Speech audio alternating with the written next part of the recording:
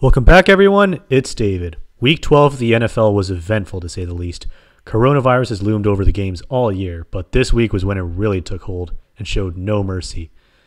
It left the Broncos without a quarterback, and the Steelers-Ravens game that was supposed to kick off on Thanksgiving still has yet to be played. And the NFL forced one team to play instead of the other because reasons. So we'll talk about all that, as well as the games that actually went off without a hitch. And remember, if you like what you see here, be sure to subscribe and follow Lingo Sports on Instagram. Starting with number 5. Call me crazy, but I want to see more games with no quarterbacks going forward. I obviously don't wish for anyone to contract COVID, but before all the Broncos quarterbacks had to go on the COVID list, their game against the Saints barely moved the needle. But once they were forced to call up a wide receiver from the practice squad to play under center, it became must-see TV. How were the Broncos going to fare? Could they really pull off the upset against a team whose quarterback was making his second career start? As it turns out, no, they couldn't.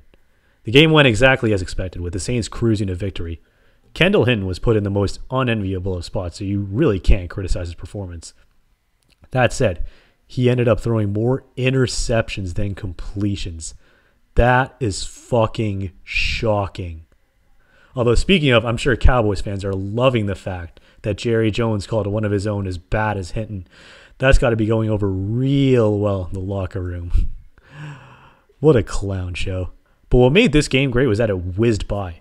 Between Taysom Hill being who he is and the Broncos having no real quarterbacks, almost every play in this game was a running play. That meant few stoppages and a game that was over in less than 3 hours. That's monumental in an age where attention spans are shorter than ever before. Plus, it pretty much rendered Red Zone moot, since it wrapped up in time for everyone to catch the endings to the Rams and Chiefs games.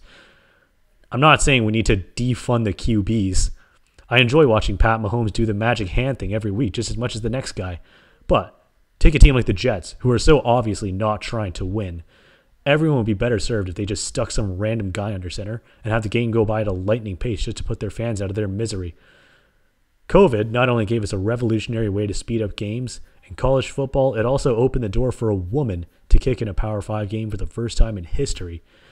So I can't believe I'm saying this, but for the first time all year, thank you, COVID.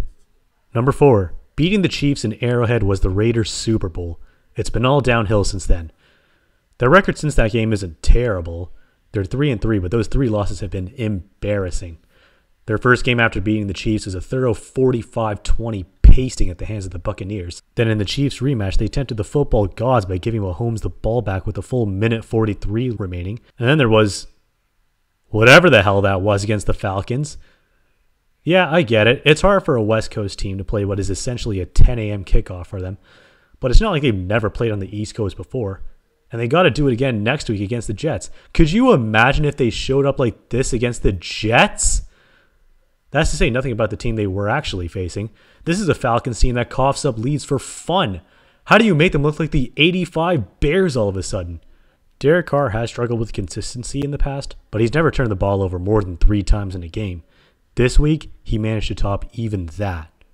Now, even though Carr is putting together a solid throwing season, 19 touchdowns with 3 interceptions heading into this game, he has trouble hanging on to the ball when he gets sacked. And boy, did that issue rear its ugly head in this one. 2 sacks, 2 lost fumbles in the first half. Yes, it's true his offensive line did him no favors, but you've got to do a better job of hanging on to the ball. And perhaps those 2 lost fumbles were what led Carr to throw this pick 6, which effectively ended the game. Deion Jones is a baller, and his awareness on this play was second to none. And while the Raiders were in desperation mode, it would have been better to take the sack than to throw it in that scenario. This sums it up. Just when it looked like Josh Jacobs was about to break off a huge run, he fumbles it instead. 1 step forward, 10 steps backwards. If you're a Raiders fan, you don't need to be reminded of it again. But last year, this team was an identical 6-4, then went out east to play the Jets and got blown out. They proceeded to go 1-5 the rest of the way and missed the playoffs. If the Raiders somehow go 1-5 or worse with the Jets, Chargers, and Broncos left on their schedule, something drastic needs to happen this offseason. Number 3. Speaking of the Chargers, Justin Herbert has been a revelation since coming in as the starter. But there's one thing that will hold him back from potentially winning Offensive Rookie of the Year, and possibly even beyond that. And that's Anthony Lynn. Remember all those jokes everyone used to make about Andy Reid's clock management? Those should now be reserved exclusively for Anthony Lynn. Not to mention how impressive it is to lose so many one-possession games. But the ineptitude on display against the Bills was beyond reason. Take this from the first half. It's 4th and 2 and the Chargers call a timeout. Surely they're going to drop a play to try and get a first down Oh. He seriously called a timeout just to punt the ball. Then in the 4th, he inexplicably calls another timeout because he was arguing the spot of the ball. Timeouts are a precious commodity in close games, yet here Lynn is tossing them out like dollar bills at a strip club. So now we get to the 2-minute drill. They have no timeouts left, of course, but Justin Herbert, with an absolute dime of a pass to get it down to the goal line and force Bills fans to relive their PTSD from the Hail Murray. So are they going to hurry to spike it? No? Just going to take their precious time to get to the line of scrimmage? All right then, bold strategy. After this obviously botched run play, they just let 10 seconds run off before tossing this incompletion. Look, it was obvious they weren't going to win the game, but at least pretend to give a shit, or try to get something out of that amazing play by Herbert. Anthony Lynn managed to waste yet another 300-yard passing game from Herbert, as well as an all-world performance from Joey Bosa.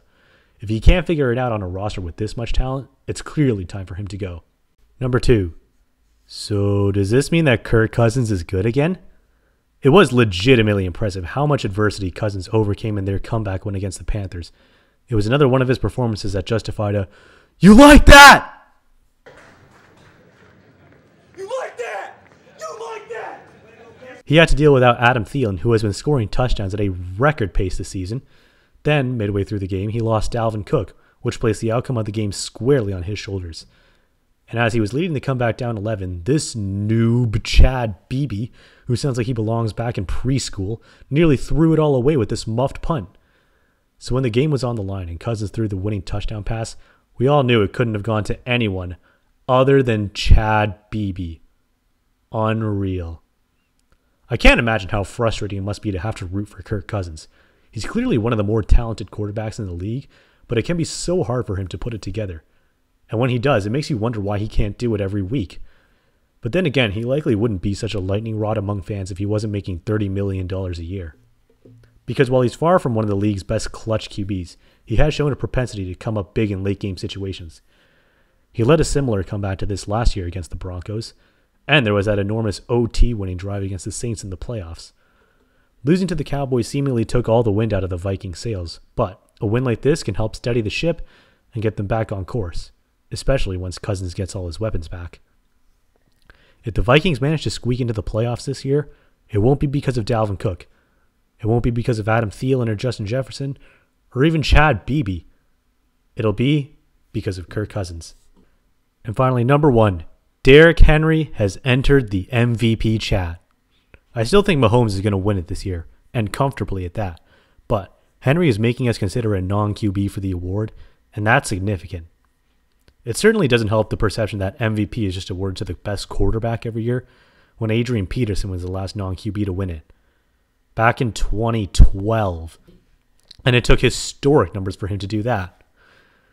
We've seen the singular impact that Henry has on this offense, most notably during the Titans' AFC Championship run.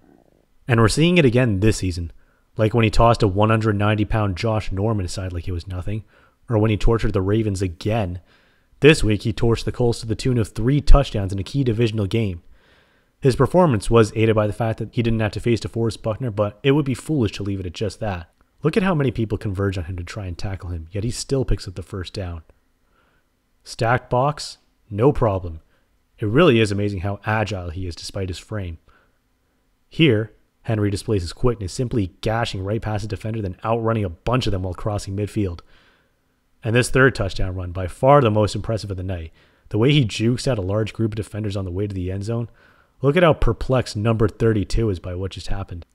When Henry won the Heisman, he broke a streak of 5 straight quarterbacks to win the award prior to him. Why can't he do the same in the NFL? Even if he never wins an MVP in his career, no one should discount how valuable he is to his team and the league.